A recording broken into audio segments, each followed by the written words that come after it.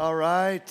Hey, good morning, everyone. Quick word of advice before you are going to speak to a crowd of people. Don't get the shingles shot a couple days in advance. Okay, just throwing that out there. No reason why I mentioned that. Feeling a little better today, though. All right, welcome. We're starting a new series called Family Portrait. I want to start off by saying whoever you are, however you got here, whatever you bring with you when you came, I want to encourage you and say, I think there's something for you. And I realize that we're all at different places and we have a bunch of different set of circumstances, and some of us are younger, some of us are older, some of us are married or have been married or haven't been married, some of us kids, no kid, the whole gamut. I understand that, I'm aware of that, but I really am confident of this, is that if you and I listen to God, and I really do include myself, if you and I listen to God, He's going to speak to us.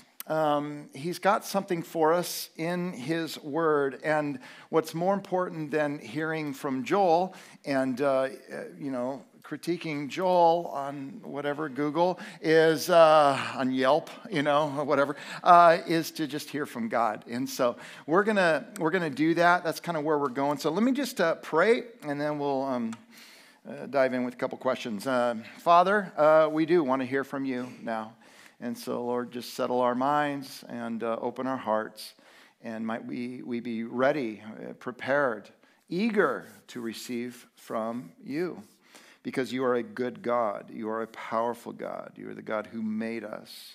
You've got a plan for us. And you've got a wisdom that we don't have, that we need. And so, teach us, speak to us now. In Jesus' name, amen. All right. First question is, what comes to mind when you hear the word family? What comes to mind? Like, what images, I should say, pictures come to mind? I think my generation, some pictures might be family dinners and, camps and campfires and, by the way, camping always creates all kinds of exciting memories, does it not? Because there's usually mosquitoes and there's all kinds of fun things that happen. But station wagons, that was a thing back in my day. I'm dating myself, that's okay. Whatever, awkward holiday gatherings, not my family, but just yours. And actually adore my family. But anyway, I think the word family might conjure up something different to younger people today. Maybe they think of a room filled with people that they're all on their phones, or and somebody's asleep in the corner or whatever. Or maybe just busyness when they think of family, just overloaded schedules and a lot of to-dos and trying to keep up with everything and, all kinds of things. So I just want to start there. And the second question is this: what good examples of respectable, honorable families exist in popular culture today? So I need to think about that, all right? How many of you remember the show Leave It to Beaver? Leave It to Beaver. All right, I don't. I'm way too young for that. But anyway, way before my time. No, I know you're thinking, yeah, me too. I'm just watching the syndicated shows or whatever.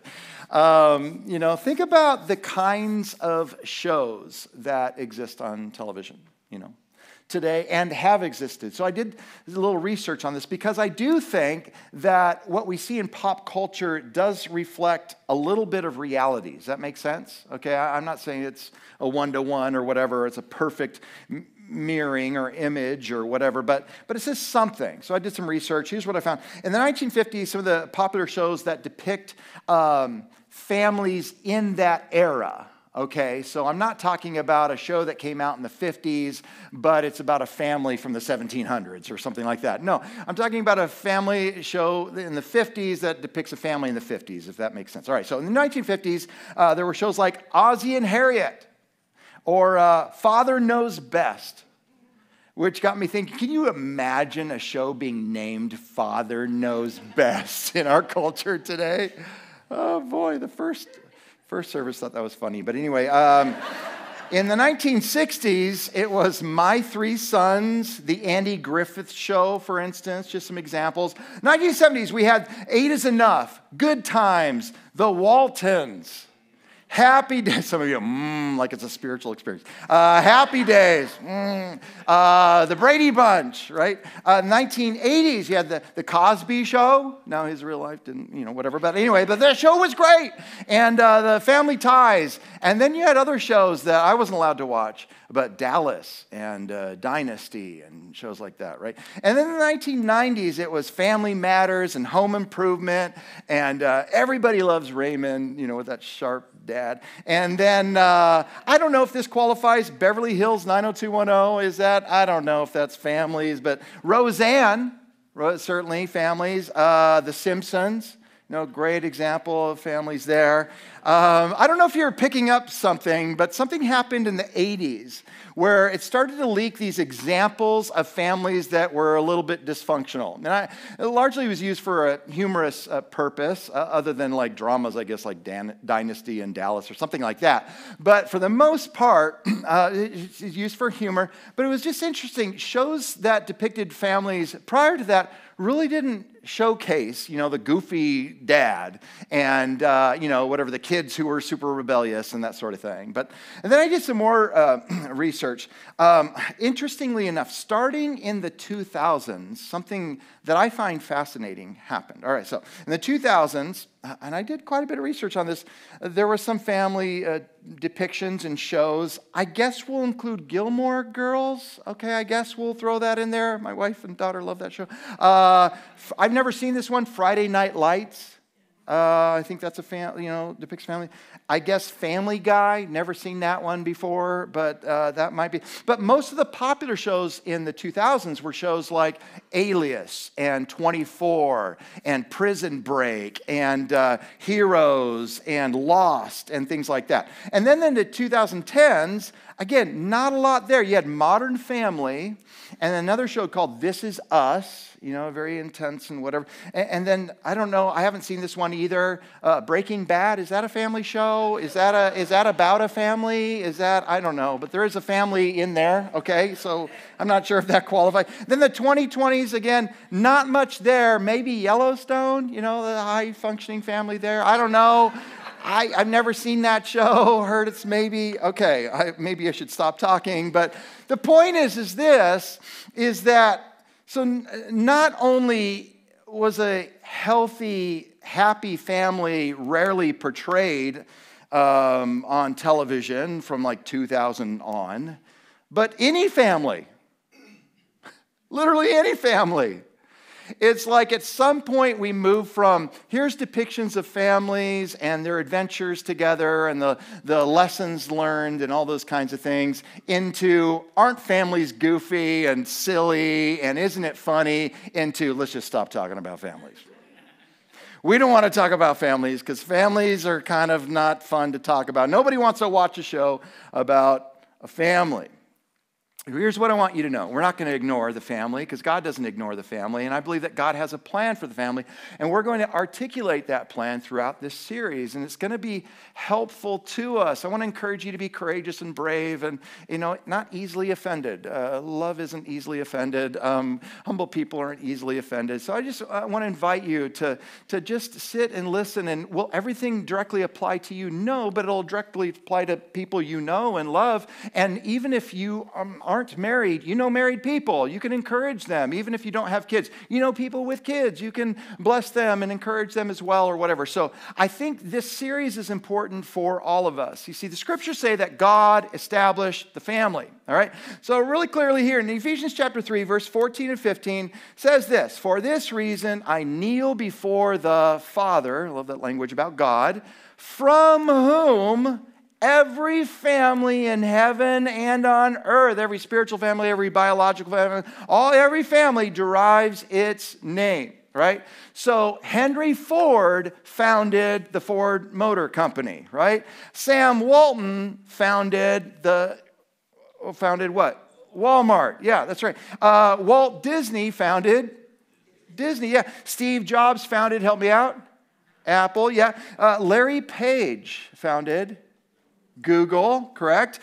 Jeff Bezos founded Amazon. Mark Zuckerberg founded, Facebook or Meta. And then Elon Musk founded Yeah, SpaceX and Tesla and all kinds of fun things. All right, so, but there is only one true founder of the family, and that is God. And it's interesting because God's plan wasn't, all right, we're just going to have like human beings on this planet, and they're going to live largely disconnected lives. They're going to be independent, It doesn't matter if they're faithful or not. They're going to be self-focused, self-gratifying, self-indulgent. And they're just going to take up space and breathe in oxygen and use up resources. And they're simply here to coexist. And they will multiply. They will have kids. But there will be nothing beyond that, right? Like, that could be said of humans. Friends, that's more like the animal world. And humans aren't like animals. And God has a plan for people. And the family was his idea. It was his design. 1 Timothy chapter 5, verse 4, Paul is writing to his protege Timothy. Timothy is pastoring a church in Ephesus, and he's talking about how to take care of aging widows. Let's read the scripture. It says this, but if a widow has children or who? Grandchildren, which is interesting to me based on what he says next. Let them first learn, these children and grandchildren, to show godliness. Here's what a godly life looks like. To their own household and to make some return to their parents. In other words, pay them back. Their parents and apparently their grandparents. Help them out in their time of need. For this is pleasing in the sight of God. In other words, we have a God-given responsibility to care for our families. Except for the difficult people. Just kidding. No, including the difficult people. And I know this gets really, really difficult and nuanced, and I get all that. I just want us to understand the overarching principle here. And then a few verses later, he says something really, really strong. You see, God, the creator of the family, has some really strong things to say about the family. Look what he says. Through Paul. He says, but if anyone does not provide for, does not care for his relatives. Now, I don't think that includes second cousins, but anyway, and especially for members of who? His household, their own families, he has denied the faith and is worse than an unbeliever. It's not that they just don't believe in the Lord, don't believe in God, don't believe in Jesus, but they are against. It's like beyond. I don't even know exactly what that means, but they're worse than an unbeliever. But it's very strong language intentionally. The Lord could have left that part out. But he didn't. He says, listen, you've got to take care of each other. If you can't take care of your own family, something has gone seriously, seriously wrong. And yes, disclaimer, yes, there's a time where we can take care of our family, and we need help, and we need all kinds of things. Yes, we all understand that. Again, the principle here is to care for your family. One of the ways that godliness is expressed is through the caring of our families. 1 Peter 3:7, let's take a look at this one. Just setting a tone here. Isn't this fun? It says this, in the same way, you husbands must give honor to your wives. All the wives are like, hallelujah. And then treat your wife with understanding. In other words, be thoughtful, be considerate, listen, that sort of thing. As you live together. That's a good thing for a husband and wife to do, live together. Okay, so she may be weaker than you. Hold on. This does not fit the narrative of the 21st century, Really talking about physically weaker. And there's maybe a couple of you women who are like, not me, I'm stronger than my husband. It's like, okay, we can arm wrestle right now if you want. He's really talking about physical strength. In other words, your wives are vulnerable without you. That's kind of the point. I don't know if you've noticed, but throughout the millennia of human history in every culture, guess who they don't send to the battlefield first? Let's put the women and children out there first. No, the men go first. And they fight for the lives of their wives and children. They're worth dying for. So don't be all offended when it says weaker. It's addressing the husbands. But she is your equal partner in God's gift of new life. Treat her as you should. Now, here's the point I wanted to make. So your prayers will not be hindered. What in the world is that? Why not just treat her well? Be considerate, protect her, be understanding. Then he adds this little line. Here's why. Because if you don't, God doesn't want to hear what you have to say. And I don't know if we've thought about that before, but I think some of us just kind of feel like, oh, God's always obligated to listen to everything I say. No, he's not. In fact, he tells us he won't listen to certain prayers. He refuses to even listen, let alone respond with yes or no. It's like, no. See, the bigger principle here is that our family relationships are also connected to our relationship with God. A godly life looks like a life that cares for your family. And this shouldn't surprise us, right? We see this kind of general principle in Scripture. One day Jesus asked, what is the greatest commandment? Jesus says, well, the greatest commandment is this, to love the Lord your God with all your heart, soul, mind, and strength. And then he says this, and the second is, what does he say? Second is what? Is like it. I know you didn't ask for this. This is like a bonus. But the second greatest commandment is what? It's like the first. It's like it. In other words, we can't disconnect the two, which is to love your neighbor as yourself. And we see that in Scripture, like 1 John 4, whoever claims to love God yet hates a brother or sister is a liar. Now, talking about a spiritual family there in that context, but again, the principle applies. There is a link between our relationship with God and our relationship with others. And especially our relationship with our family, our church family and our biological family. But even though this principle is very, very clear throughout Scripture, it doesn't mean it's easy, right?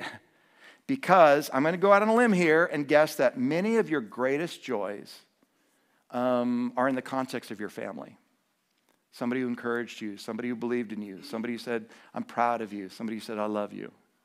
But also some of your greatest pains are connected with something that happened, somebody said something, somebody didn't show up, somebody whatever in your family. And that's the truth. The late comedian George Burns once said this, happiness is having a large, loving, caring, close-knit family in another city. Right? I love my family in Des Moines. Isn't that funny? But some of us can relate. But we are impacted by our family. We're bound to our families. We have obligations to our family.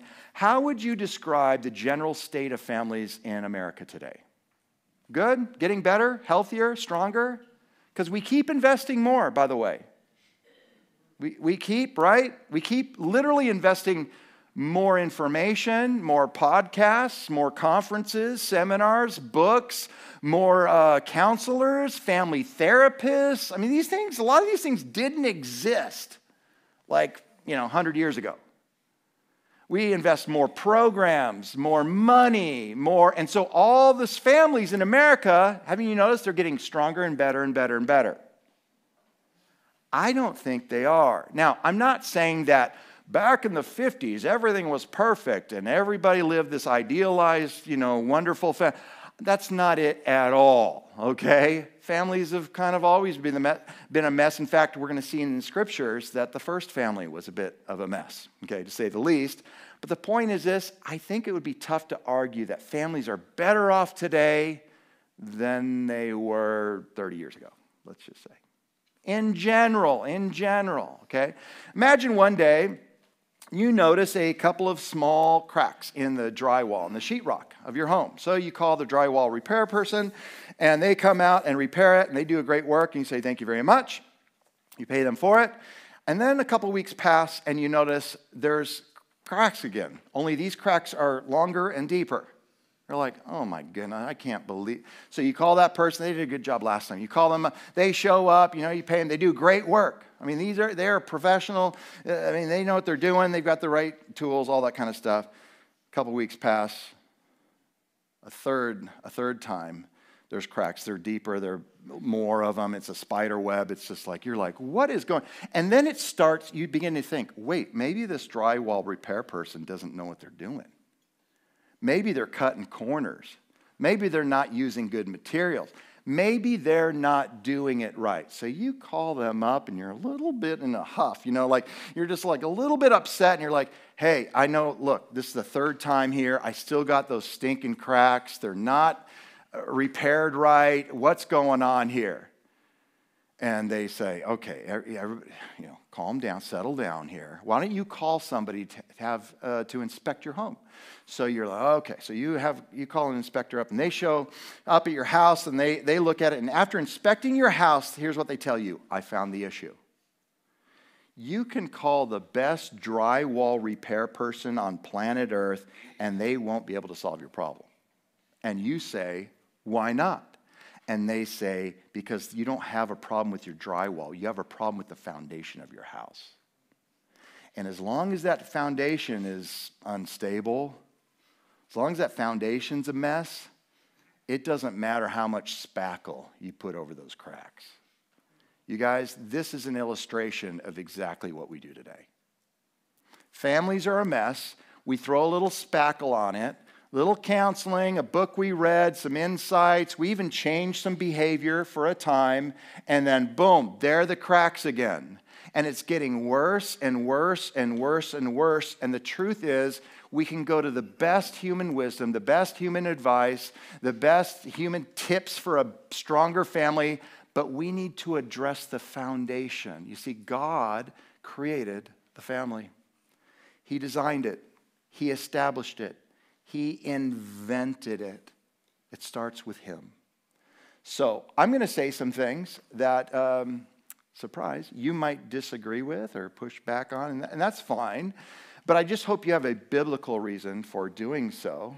We're going to try to interpret a couple scriptures here as clearly as we can, and understand the principles behind them, at least in the brief amount of time that we have. This message, by the way, just serves as kind of a foundation, and as it were, to the other messages that'll come out of this series, right? So there are things, in other words, there are things that I won't say that you're like, why didn't you bring up this? Why didn't you bring up this? Because those messages are probably coming, or we just don't have time for everything, okay? Because there's a lot there to say. But anyway, we're just going to give some fundamental information here, and hopefully that encourages you. And but we live in a world where families are, they're taking a hit. They're not doing so great. Some are doing well. Some of yours. Everybody in our church, awesome, perfect, holy, wonderful. But in other churches, those churches have people, not so good. So you can encourage them by the things that you learn from God's word. All right, so let's pick it up in the first page of Scripture in Genesis chapter 1. So this is literally millennia before God even gave his people the Ten Commandments, the law, right? So this is long before, right from the get-go. He says some things about the family, the first family, and every corresponding family. This is his design. Genesis chapter 1, verse 26 through 28. Let me just read this through. It says, "Then God said, 'Let us make mankind in our image, in our likeness.'" That's important. "So that they may," this is also important, "rule over the fish in the sea and the birds in the sky, over the livestock and all the wild animals and all the creatures that move along the ground." So God created mankind. It wasn't an accident. It was part of his design in his own image. There it is again. In the image of God, there it is again. He created them. Male and female. Ooh, boy, that's testy today. But anyway, he created them, and God blessed them and said to them, "Be fruitful." Ooh, this is important too.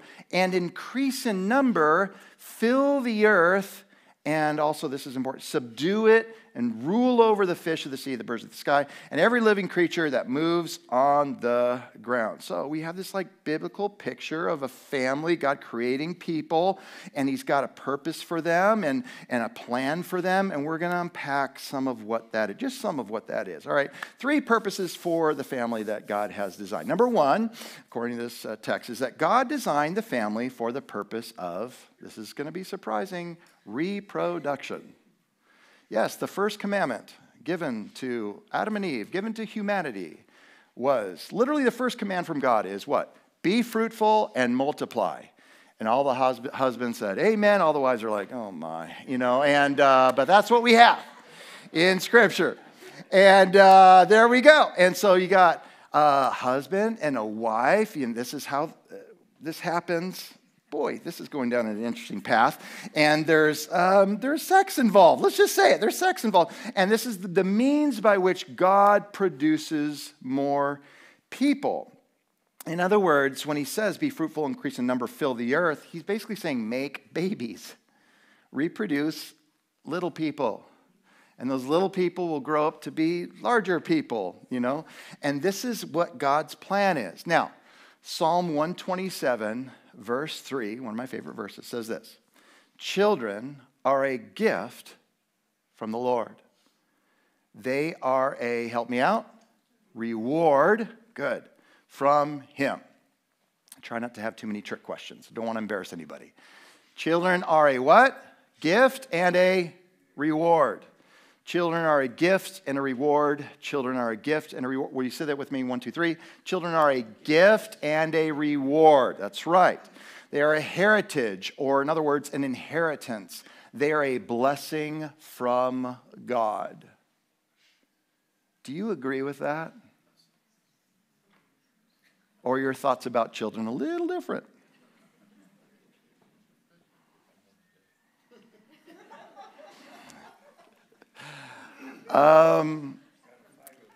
Maybe you see your kids that way, but not other people's kids. Maybe you see other kids as a blessing, but not so much your kids. Don't look at anybody right now, by the way, okay? It's bad timing. Is this how you see your kids? Because this is how God sees kids. They're a gift. A gift. Now, the thing about gifts is I can find something to be valuable and give it to you, but it means nothing to you unless you find it to be valuable. It will not feel like a gift to you until you also find it to be valuable.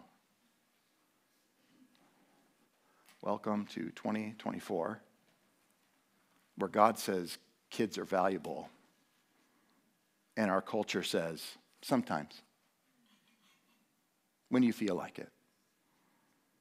When they work with your career plans and they work with you financially, and when they do all the things that you want them to do, when it works out and their nose doesn't run, and like after the diaper stage, and then they start becoming gifts maybe for a time, and then they turn 13.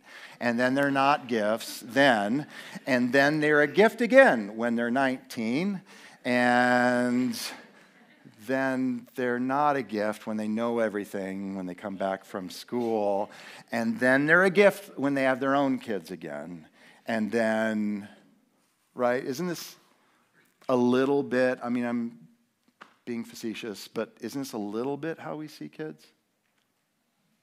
Meaning in our culture? There was a time when Joy and I didn't know if we'd ever be able to have kids. And I think many of you know, we got married young, and legally, just so you know. Are you from Appalachia? No. She was, and I apologize, you're from Kentucky, but she was 19, I was 21. Anyway, and a couple years in, surprise, she was pregnant. And, oh, whoa, I didn't plan that one. And, but this is exciting, and the baby's growing, and you go in for the doctor's visits, and you're starting to sort through the names, and you're kind of getting used to this idea, and you're sharing with your friends and family. And then at 17 weeks, no heartbeat, no sign of life. And Joy had to immediately go into emergency surgery. And medical stuff, mumbo jumbo, really unusual set of circumstances. But our baby didn't make it. And then we got, when I say Joy got pregnant again. And then that baby didn't make it. And I'm just sharing this with you, not so you feel bad for us, but I want to identify with some of you who have experienced that too. And it's hard. Guess what? It's hard even when you didn't plan for it. And so we didn't know. But then third time apparently is a charm for us. That's when Nathan was born, and we named him Nathan intentionally because his name means gift of God. Children are a gift of the Lord. Elizabeth, by the way, means God's promise. Children are a heritage, they're a reward, they're a blessing. They are not a nuisance. They are a tax deduction, but they're not only that. They're not a hassle, you guys. They're not. They're a gift. And they're a gift from our Creator.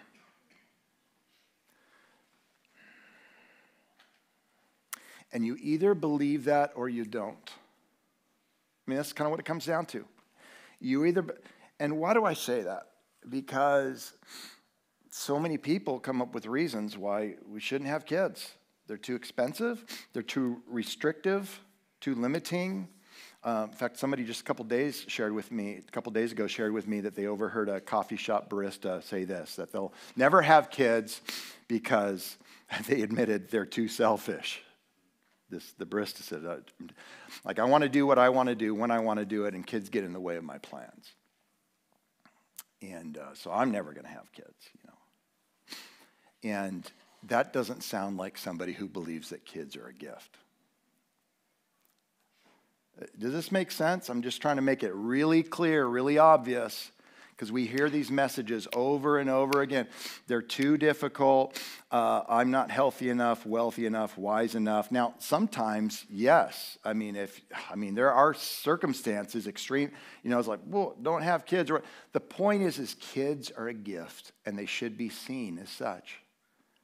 And fruitfulness is a wonderful thing, and it's being obedient to God's first command. Now, obviously, can everybody have kids? No. And I would say, there are some occasions for people super unhealthy that it probably, if you're addicted on some drugs, it's not a great plan to have kids, right? But I know that every kid that is conceived, I'm using that word carefully and intentionally, is a gift from God. Human life. Human life. Be fruitful, increase in number. All right, let's keep going. Hopefully this next one's a little lighter. All right, God designed the family for the purpose of replication. So not reproduction, but replication. What do I mean by that? Well, he says, let's make mankind in our what? Image, in our likeness, right? So every human being has a soul. This isn't a Christian thing, religious thing. Every human being has a soul and is an image bearer of God. And also, of course, every human being is connected to a biological family. But the entire human race is part of an extended family, but the entire human race is made uniquely. People are not animals. We can learn, like the scriptures say, you can learn some things from animals, like be more like the ant, because they work hard, or mount up with wings like what? Eagles, or whatever. So there are depictions like that, but at no point are people, humans, and animals on equal turf. And when we get that messed up, everything messes up, okay? And so like a mirror reflects the object in front of it. And as image bearers of God, we are to reflect the Lord. So the reason, to go back to the first point, the reason why we have children, God's not saying you should make babies because we need more people on this planet who physically look like you, right? And that's no offense, because you guys are all beautiful and wonderful and amazing, okay? What he's saying is have babies with the goal that they look like me. They're image bearer of God. The purpose of having kids is not to have kids who look like you, but to have kids who look like Jesus. That's the goal. The purpose of having children is not to have kids who replicate your image, but who replicate the image of God. Not who spread your fame and your family line and your whatever, but who spread the fame of God. It's not to carry on your awesome legacy, but it's to carry on the legacy of their Creator. That's the goal. Does it always work out perfectly? No, but that's the goal. And so when I'm talking about replication, I'm really talking about looking increasingly more like Jesus. So we get into discipleship language and all kinds of things there. Let's move on to our last point. Number 3 is that God designed the family for the purpose of cultivation. Now, why am I using the word cultivation? One, because it ends with ation, like reproduction and replication, okay? That's the big reason. But also this. Think about a farmer. Farmer cultivates a field. They work it, they plant it, they till it, they prepare it, they weed it, they irrigate it. They do all this stuff. Why? So that field becomes fruitful and produces a harvest, a crop. And this is important. So you got to cultivate it. In other words, cultivation leads to flourishing. And this is sort of what we see in the text, right? Make mankind in our image and our likeness so that they may rule over the fish. Like there's an order to this thing. So that they would increase in number, fill the earth, verse 28, and subdue it, rule over it. In other words, govern it. Take charge of it. Be responsible for it. God created people to, in a sense, rule on God's behalf, under God's rule, because God is ruling. And humans are to demonstrate that in creation. The purpose for the family includes really crazy things like structure, like order, like organization, like a way to uphold that order, right? And when this doesn't happen, families become dysfunctional, right? And when societies don't operate this way, they become broken and chaotic, and anarchy reigns instead of beauty and goodness and wisdom. And so in healthy families, what do you find? You find flourishing. Because there's cultivation happening. There's a dominion, a ruling over, a subduing, an order. There's now belonging. There's protection. Not everybody's just like, oh, you're on your own. Good luck. There's production. There's contribution. Members are playing vital roles. Here's another way of summarizing what I'm saying. As families flourish, civilizations flourish. The connection is direct. And I want to make that point. And you might say, well, that's so obvious. Of course, that's how it works, because civilizations are just made up with a bunch of families, right? And I mean, even people who aren't married or single or widowed or divorced or what, any number, like they still have parents. They probably still have siblings. There's still family involved at every level. So this seems super obvious. But actually, it's not super obvious in our culture, because we keep hearing things like, I just want to do what I want to do, and it's not going to impact anybody else. That is not how society works. Everything we do affects everybody else. We might not see it in the moment, but it certainly does. The way we live impacts our neighbors. The way our family operates impacts our neighbors, our friends, our church family, our other family members. I mean, it's connected in that way. So in that sense, as families flourish, societies flourish. As families crumble and dissolve and break down and decay, societies crumble and fall and break down and decay. And that's what we routinely see. In fact, we see that in the first family, right? Genesis chapter 3, we got sin and rebellion and corruption entering into the world. The world now becomes still good in its own way, but now broken, contaminated, and essentially sin ruins everything good that God makes. So then Satan attacks our first parents, Adam and Eve. Remember that? And then Adam neglects his role to protect his wife, and he's just kind of standing there like a goober. And then Eve accepts the enemy's lies and falls for the enemy's deception because the enemy's super crafty, and consequently there are massive, world-changing implications and complications, right? Isn't that what we see? Okay. And so this is like right from the get-go, the first family, Adam and Eve. Then they start having kids. And their firstborn was a son named, anybody know? Cain. That's right, Cain. And Cain is a rancher, and he's a keeper of the sheep, all right? And then the secondborn is also a son named Abel, and Abel is not a rancher, he's a farmer, he's a worker of the ground. And it should be noted that both of them now have a sin nature, as we all have. And anyway, somehow the law of God is written on their hearts because Cain and Abel bring a sacrifice as an expression of worship to God. Neither of them come empty-handed when it comes to worshiping God, which is a lesson for all of us. So this is a good thing. They both bring something in their hands. The problem is what's in their hearts.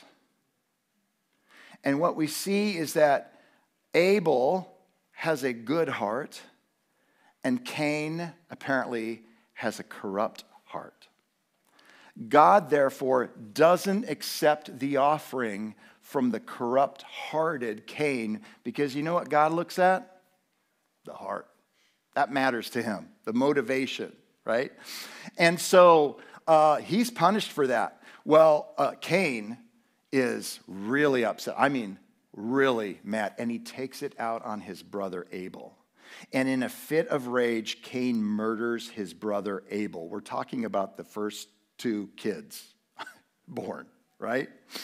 And so not a great start to the first family, right? There's murder happening. Some of you are like, man, my family's not so bad, right? This is Adam and Eve's kids. It's Abel is the first martyr, Cain is the first murder in history. And the point is that God has a plan to bless your family, but Satan also has a plan to destroy your family. And so you got to choose whose plan you're going to embrace for you and your family. And the other point is just to say that the decisions were made prior to you. Adam and Eve's decisions impacted Cain and Abel, because now they have a sin nature. You guys tracking with this? So our decisions impact others. And when Cain now murders his brother, you know what he's not thinking about? He's not thinking about, Abel's not going to grow up and get married and, have kids of his own. And like none of that's happening. Not going to have grandkids, not going to have great-grandkids, not going to have great-great-grand. I mean, they lived a long time back then. That's not happening. And the other thing that Cain isn't thinking about prior to killing his brother is how mom and dad are going to take it. And you can imagine Adam and Eve being just crushed, immense pain. And he's also not thinking about his own children who will never know their good uncle, Abel. He's just so mad. He just wants to take it out on Abel, and so he just gets rid of him. The point is that Cain makes decisions that have generational implications. And this is how life works. In fact, do you remember what happens after Cain murders his brother Abel? The Lord confronts him, and the Lord knows what he's up to, and the Lord knows what he's done, and the Lord knows where he is and all that stuff. But the Lord approaches Cain and asks him, hey, Cain, do you know where your brother Abel is? And Cain says this, I don't know. Does anybody know what he says? Am I my brother's keeper? And ironically, the answer is yes, Cain, you are. You are your brother's keeper. You were to be your brother's protector, encourager, defender, but instead you're your brother's murderer. You see, God made us in such a way that we operate together, and we don't see it in the moment, but every decision we make has an effect on not just us, but on other people as well. And these decisions stack up, and they have generational impact. Have any of you experienced that in your own family? Like a decision your parents made, or your somebody made, or somebody up the line from you, a grandparent or whatever, and it impacts you to this day? I think all of us can think of that, right? In Exodus 20:12, this is the 10 Commandments. The Lord says this: honor your father and your mother so that you may live long in the land the Lord your God is giving you. Now, I used to think that meant, okay, honor your parents, because if you don't, you're going to fall off a cliff, and die.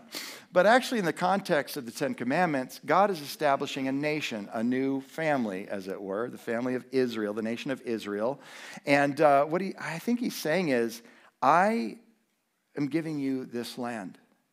And I want you to know that I build high-functioning, flourishing societies on healthy families. And as the family unravels, so will your society, so will the culture in which you live, and it will have devastating consequences. Do we see that in our culture today, yes or no?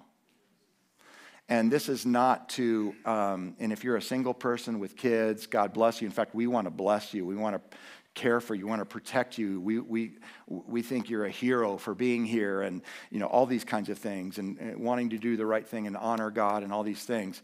But statistically, poverty rates quadruple in single-parent homes versus two-parent homes in our culture. I mean, it's worth hell. I mean, there's a whole list of problems. I won't need to get, but you can see the impact. You can see the impact. Families matter, you guys. They matter not just for you, not just for your kids, not just for your parents, your grandparents, your grandkids. They matter to all of us.